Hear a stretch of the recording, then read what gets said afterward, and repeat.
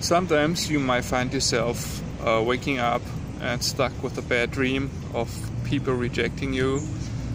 For example, people rejecting you for something that you do, maybe your job, maybe you're teaching, or you're leading a meeting, you're presenting something. So those are fears of failing, and those are common fears, everybody has them.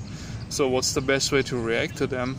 The best way to react to them is, first of all, don't keep thinking about them all day long, because they're settled deep in your subconsciousness, and whatever you think about very deeply will settle even more in your subconsciousness. So you're basically pouring fuel over a fire.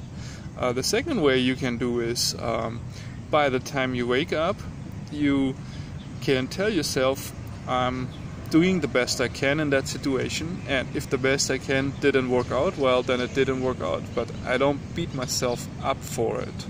Beating oneself up for it is basically not accepting what happens.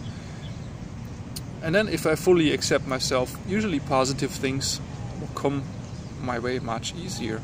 And the good time to do that is right when you wake up, because that's when the subconsciousness is receptible for new information. The same right before you go to sleep. Those are the 2 points where you could tell yourself those things. So you do the best you can, and if that's not enough, well, that's not enough. But you don't fuel those fears that your subconsciousness expresses itself by dreaming. And then over time they might slowly disappear.